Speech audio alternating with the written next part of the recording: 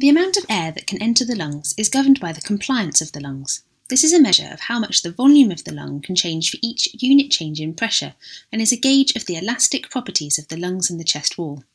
The graph we've just seen of pressure against volume demonstrates this in part, showing that energy in the form of pressure change is needed to inflate the lungs.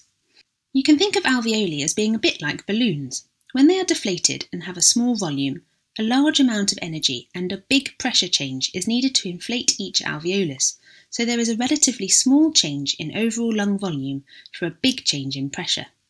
As the alveoli inflate and become more uniform in size, less energy is needed, and you see a much bigger change in volume for the same change in pressure. Likewise, when the alveoli are nearly at their maximum volume and their walls are tense and distended, even adding a lot of extra pressure will not increase the volume much.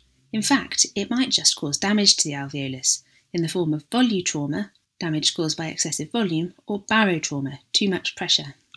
Damage to the alveoli like this can even lead to pneumothorax, where air leaks out of the lung and into the thorax, causing the lung to collapse.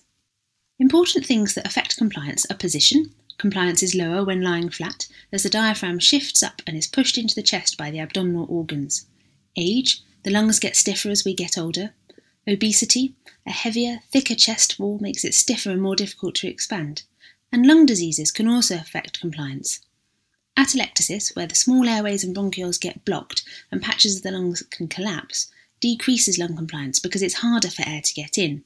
Whereas in diseases such as emphysema, where the alveoli are dilated and baggy, compliance is increased.